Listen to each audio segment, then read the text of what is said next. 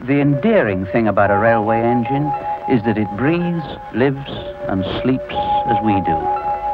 Here's Flying Scotsman, quietly dreaming of 1,000 glorious rampages from England to Scotland and back again.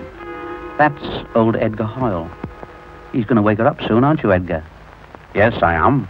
And them gauges there is the ones that you've got to watch, you see. They tell me all I want to know.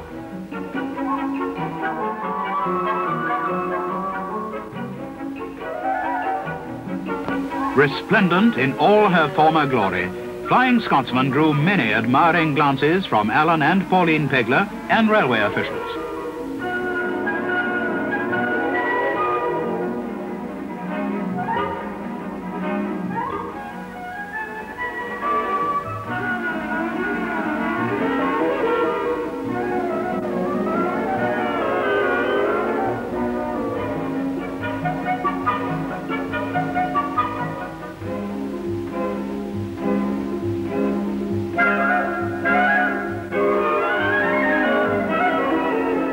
March the 18th, on a cold and wintry morning.